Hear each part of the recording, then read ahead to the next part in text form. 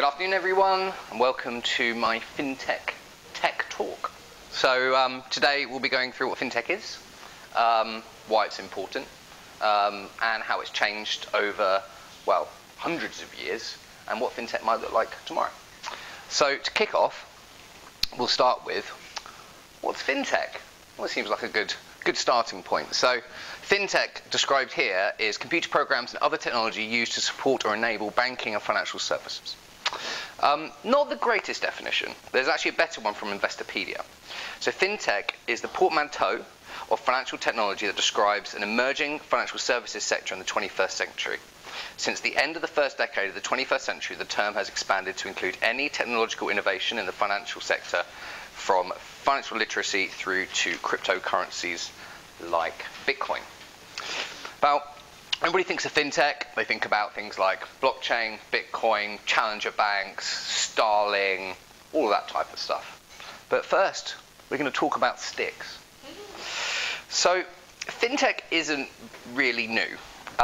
Money itself really is a form of financial technology. It's a way of assigning value to goods and services in order to exchange value. So I think one of the key things to remember when you're thinking about FinTech full stop is that financial services FinTech is fundamentally all about money, and money itself is entirely in of itself valueless. The amount of value we assign to a commodity, whether it's money or it's something else, is really entirely arbitrary. So what people had to do was create technologies that facilitated free trade and helped to denote value. So one of the great examples of early FinTech is the tally stick. So in 1834, the British government decided to destroy 600 years of precious monetary artifacts, and it was a decision that was to have unfortunate consequences. Remind you of any recent news? British government destroying a load of things that could be useful in the future? Anyway, these artifacts were humble sticks of willow, and they were known as tally sticks. Now, tally sticks were ways of recording debts in the financial system. So what would happen is you would write on the stick the debt between the person that was the debtor, which was known as the foil, and the creditor, who was known as the stock, hence the term stock and trades. And that stick would be put in half. And because the nature of the willow tree had very, very specific signature to the wood, you would have to have both parts of it to form the whole tally stick. And obviously the person who owned one part of it was the creditor, the person who owned the other part of it was the debtor. What's really interesting about this is actually that it enabled something quite radical. So, for example, if you, Katie, had a tally stick showing that Bishop Bassett owed you £5, and then unless you were worried that it wasn't good for the money, the tally stick itself was therefore worth £5. So the tally stick becomes a form of currency, not just a representation of who owed who what. So therefore you can accept the tally stick as a form of payment. So something effectively worthless, like a stick, can become a way of storing and exchanging value without the need of a central authority to arbitrage or to agree that this person owed that person this amount of money or that amount of money. The idea of decentralized systems where you don't need somebody in the middle to decide and make decisions sounds very much like one of the biggest FinTech innovations of the last 10 years, which we're all talking about today, but its precursor was the tally stick.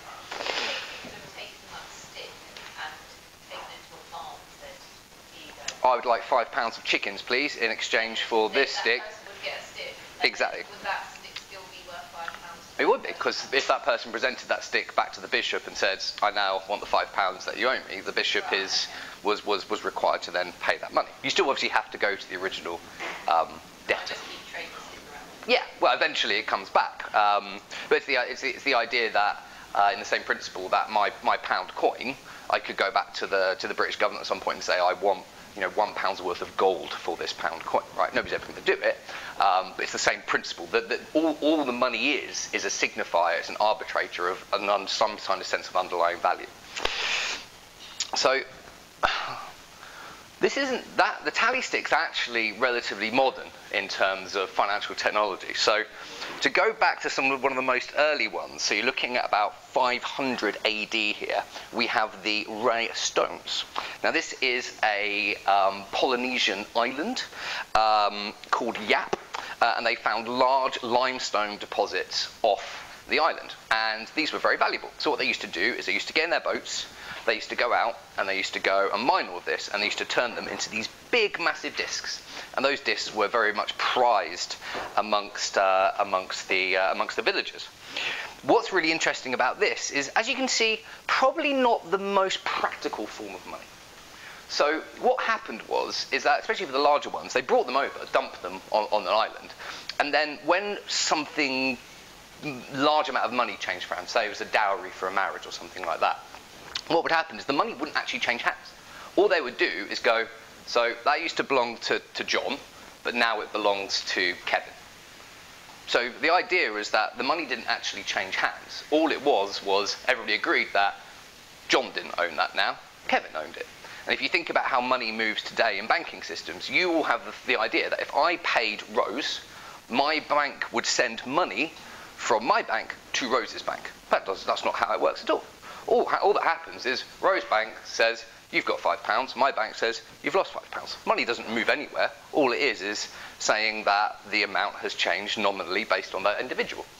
So it's quite interesting, some of the parallels. So as we skip forward, just running right towards modernity now, and we're getting towards the Crusades. So it's about 1100 AD. So let me know if I'm going too quick for anybody.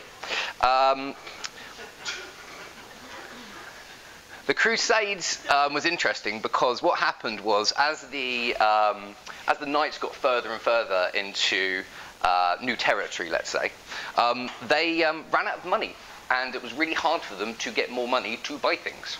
So what they had to depend on was an old Islamic tradition of being able to send money called hawala. And what it involved was basically, if you were in, if you're two different destinations, you're going to be, let's say you're in Istanbul one day, and the next day you're going to, in a few weeks, you're going to be in Baghdad. You need that money to be in Baghdad, or you have people in Baghdad. What you do is you talk to somebody in Istanbul who would then talk to a creditor in Baghdad, who would then make that money available to you when you got there. And it's one of the first forms of an honor system within money. So there was no legal basis to it. It's just people within the network trusted that that money would be then made available when you got there. And again, you have lots of parallels with how modern financial services work. Or if you look at new models around social trust, whereby you are given more access to different types of financial services based on your sort of kind of social equity and your trustworthiness. Or I suppose actually credit rating is a much better example in terms of how that kind of trust model works. So again, we're going really rapidly now. We're on to 1865. This is the pantelegraph. This is an early form of fax that allowed you to send between countries a signature to prove that that person was the person who signed that banknote, for example. So as we move forwards, we get into some of the more ones that everybody's a little bit more familiar with. Wire transfers first started in 1918, and that used Morse code to represent money that could be transferred between banks. Then we get into something which I suppose we've all become a little bit more familiar with. 1951, the first credit card issued by Diners Club in the US. Interesting story about how that came about. Frank McNamara, the co-founder of Diners Club, was dining with clients and realized that he'd left his wallet in another suit. His wife paid the tab, and due to the intense embarrassment of this gentleman being out with all of his friends and his wife having to pick the tab, he decided that he didn't want this to ever happen in the future, and that he would create some kind of virtual store of money so that he didn't have to worry about carrying cash again. Fast forward. First electronic method of transfer of trading. So this is the Quotron was the first financial data company to deliver stock market quotes to an electronic stream rather than a ticker tape. And again, interesting fun fact, this was one of the first screens that displayed two types of colours. Originally it was only black and white, but this had green text on a black background. So pretty pioneering, as they can say. This was 1960. This chronology does have a point. I'll come to in a second. Then we have the first ATM in Enfield, as I'm sure you already know, Chloe. So that was 1967, and I just loved the explanation from John Shepherd Barron, who invented it. It struck me there must be a way I could get my own money anywhere in the world or the UK. I hit upon the idea of a chocolate bar dispenser, but replacing chocolate with cash. Interesting explanation there from John. And then finally, I suppose sort of one of the last biggest leaps in terms of financial technology, we have the online bank. 1983, a lot longer ago than I think most people would think. So this was from the Nottingham Building Society. It was called HomeLink, and it was available to actually a relatively small number of high net worth customers, and I believe these terminals between £12,000 and £15,000. Wow. So if you wanted to operate your banking from the comfort of your desk or your sofa, it cost you a pretty penny. So the point that I'm trying to make here is that consistently, technology has created ways of more easily exchanging value between counterparties and has given rise to new types of finance. Technology and finance are inherently symbiotic. One spurs on the other and vice versa. I think it was Keynes, the economist, who first wrote a paper in the early 20th century, talking about how over time you can see how the two are kind of feed each other to a certain extent. So after the 1980s, however, despite if you think about all the technological enhancements that happened, there were few major innovations, and that was until 2008. What happened then?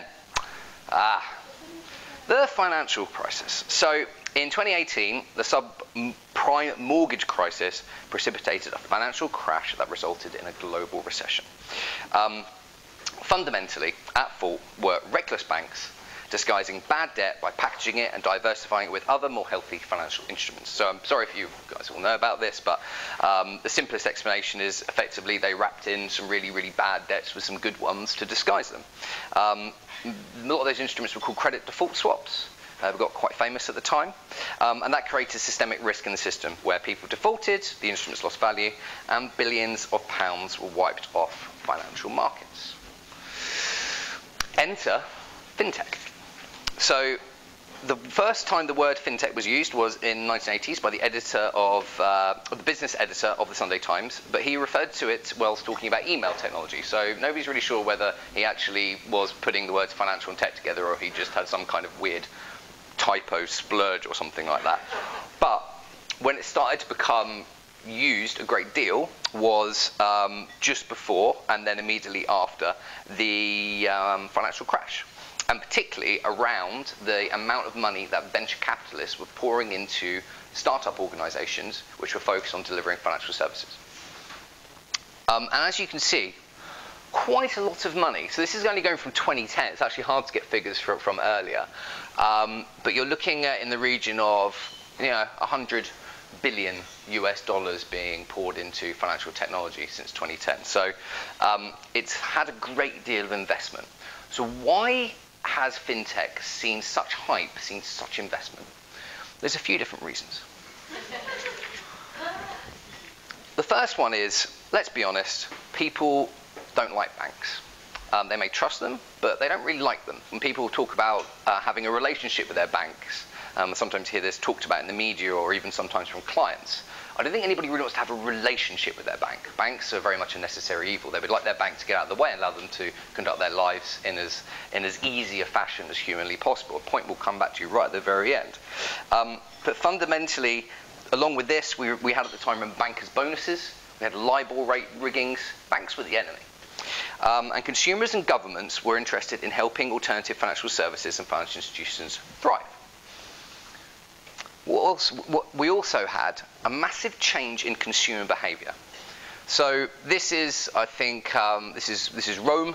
I think this one's like 2009, and that one's like 2013. It's not even that recent, but everybody's got their phones out, as we're all pretty used to these days.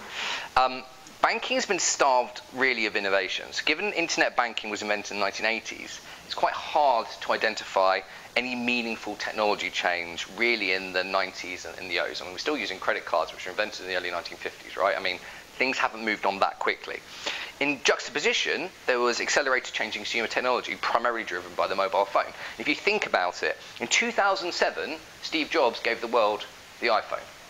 A year later, banks were gearing up to wipe billions of pounds off people's investments and savings. Financial technology in the banking sector really wasn't synonymous with the idea of innovation. So financial technology driven by banks was basically failing to keep up. So what you also had was a wonderful David versus Goliath story.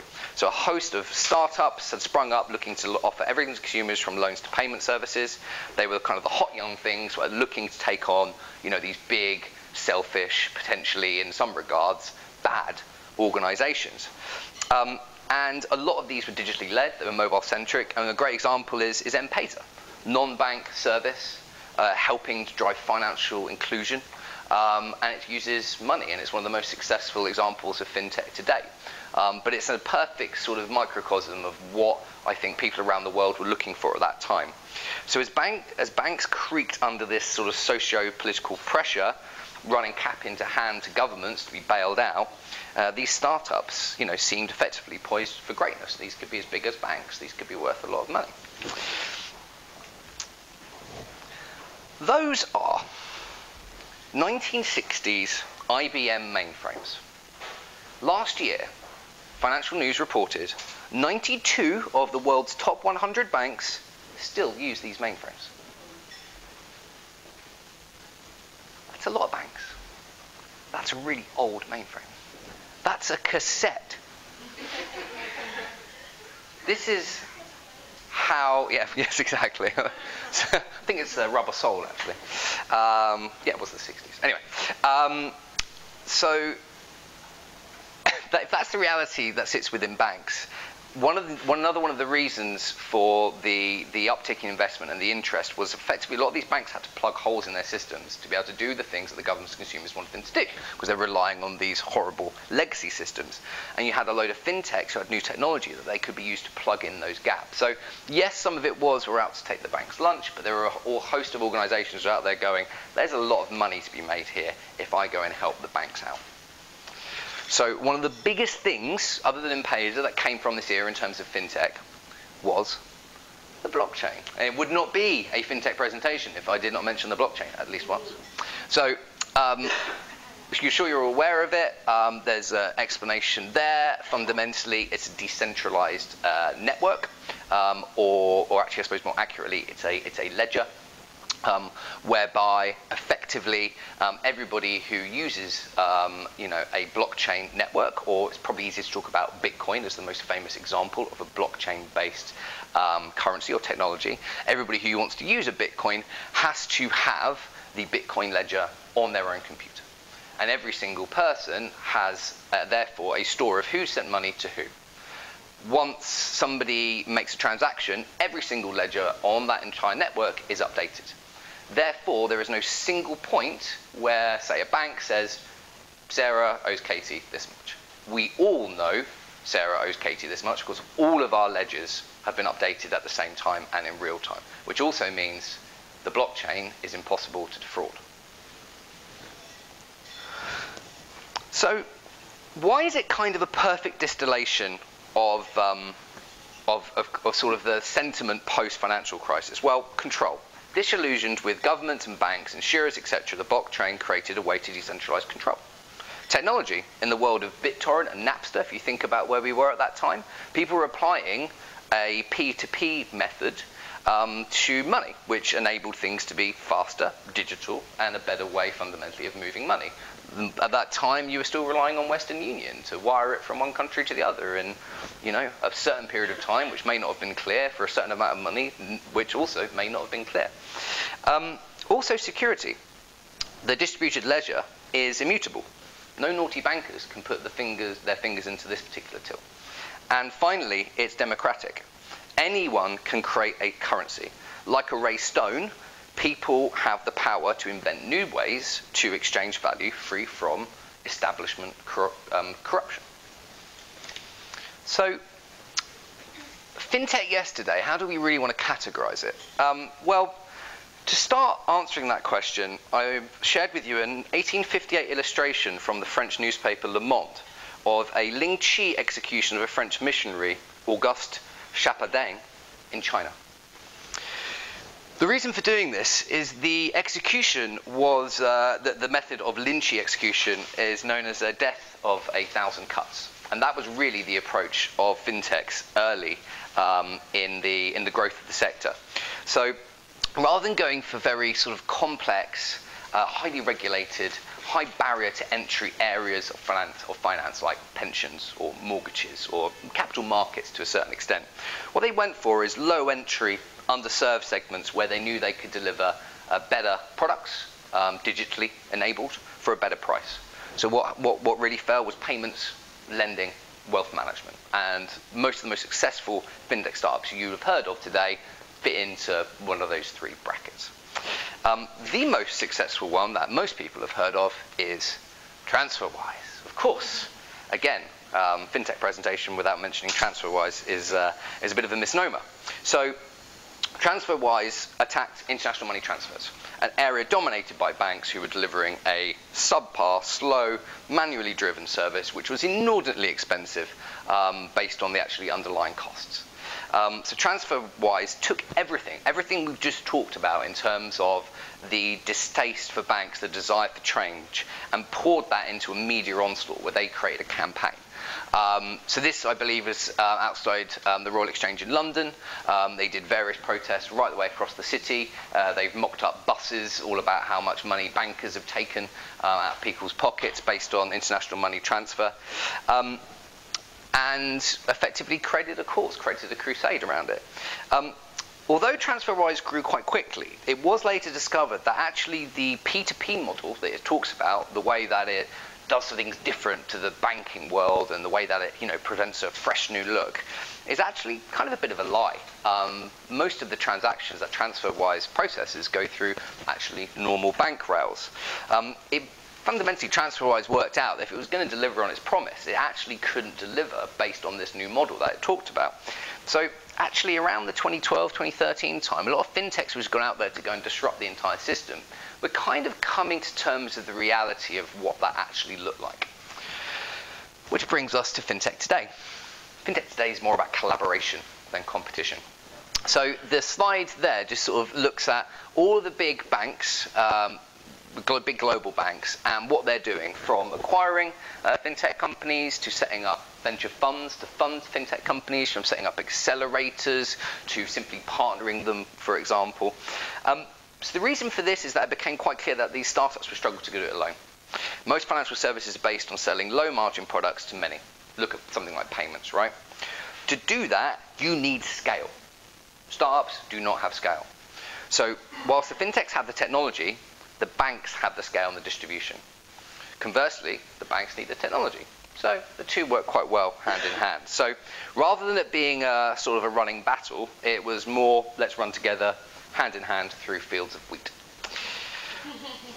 What does the fintech landscape look like today? I searched for quite a while to find a diagram which I thought accurately sort of depicted, but this was kind of the best one. So we've got lending, personal finance, so helping you to make your savings, your investments go further. Payments is a massive area. I think it's the largest area of all of them. Equity finance, so you're being able to invest in businesses. Remittances, I mean, again, is effectively a form of payments, but has got a category of its own due to the intense nature of the fintech investment in that area, based on the fact that, again, there's a lot of money to be made because banks have been doing such a bad job of it for such a long time.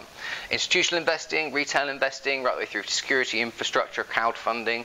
And this area here, online banking, it's very small here, but it should be much larger. So I think one of the biggest changes in the last few years is you've actually seen new banks, not fintech companies doing one thing or helping to provide technology to those banks. You're seeing brand new banks born who are doing things in quite a different way. One of those banks is Starling Bank. And what Starling Bank has done is it's taken one of the biggest issues, one of the biggest challenges to the market at the moment, something called open banking. Some of you may have heard of it, some of you may have not. Open banking is the way that we refer to a particular kind of regulation here in the UK. In Europe, it is known as something called PSD2. And what the regulation is trying to do is effectively two things. It's trying to level the playing field in the market to drive innovation and also therefore to drive competition. And the way that it does that is it's forcing up incumbent banks, the big four or so that we know in the UK, for example, to open up their systems so that third parties can have access to our customer data. So that, for example, if I want to apply for a loan or a new bank, for example, all that organization needs to do is connect to my existing bank and based on my actual financial usage, come back to me and give me a decision in terms of what they can provide. No more filling out forms, for example. You get my actual data immediately provided to you. What it also does is allow people to actually transfer and pay from their bank account, not using their credit card, which is a massive change in the way that payments works, actually going outside of the world of Visa and MasterCard, for example. But kind of going back to the overall market structure, what Starling has done in very much the spirit of collaboration is that its marketplace is open to other fintechs. So if you go and become a Starling Bank customer, there is a button. I am a Starling Bank customer. There's a button. You press marketplaces, and all of a sudden a range of different service providers appear. Pension providers, insurance providers, etc. All those people you can sign up with one click of a button because they already know that you're vetted, you're KYC, know your customer from a compliance perspective, and they already know that you probably have the money to be able to take on such a service. It is genuinely a very useful, progressive step in terms of financial services. And obviously these startups are leveraging the distribution and the network that Starling Bank has. So if that is fintech in the past and fintech today, what's fintech tomorrow? This is my guess. I think it's going to be something on the lines of co-opetition. So if it was competition before, and it's collaboration now, it's co-opetition next. So while the industry has become more collaborative, challenger banks and lending and payment players are still, still challenging the larger banking organizations. There is competition in the market, but Facebook, Amazon, Google, etc., they have all in some ways launched some kind of financial product. Amazon being the most high profile, where earlier this year it announced that it was in conversations with Chase Bank in the US to be able to launch a debit card to allow people to spend more freely on Amazon. On the other side of the planet are the Chinese internet giants. So we have the likes of Ant Financial and Tencent, who are busy investing and expanding westwards. Banks and fintechs kind of have a common enemy now, and need to work together to really take on the might of the big Silicon Valley players and the big Chinese players as well. And I think it's worth just dwelling for 1 second on what actually Ant Financial looks like. So people probably heard of these organizations, but you probably don't know too much about who they are, what they do, or the rest of it. It's hard to overstate the level of change in terms of financial services structure that businesses like Ant Financial are going to bring to the market. So it is firstly the most valuable fintech in the world. It is 150 billion in valuation. That is, I think, one of the most valuable companies. It's not even public, right? This is a private organization, which is quite unprecedented for a Chinese organization. What does it do? It does medical services. It provides tools for schools, financial services, public welfare, dining, gaming, online shopping, transportation, mobile top-up, credit, money transfer, daily household services. It is also a retail store. So what it does is it turns banking and financial services away from being something in of itself to being something that's part of more of a kind of a lifestyle app, where you can do all manner of different things, all underpinned by financial services. So effectively, banking and finance becomes part of your lifestyle rather than a separate activity or entity. It becomes invisible. It just helps to facilitate your life and make things easier. So we think at the very start of the presentation, kind of what everybody was looking to achieve originally in financial technology, and the way that the world maybe went slightly wayward with the banks and creating specific financial products. It feels like we're going all the way back round to financial services effectively just being there to allow us to be able to live the lives that we want to. And organizations like Ant Financial, which are bundling all of these manner of different services, from gaming to chat to broadcast, that's, I think, how we're going to see fintech change in the future. And you can already see how some of the Silicon Valley giants are quite well positioned to be able to start to replicate that kind of model. So, thanks for listening.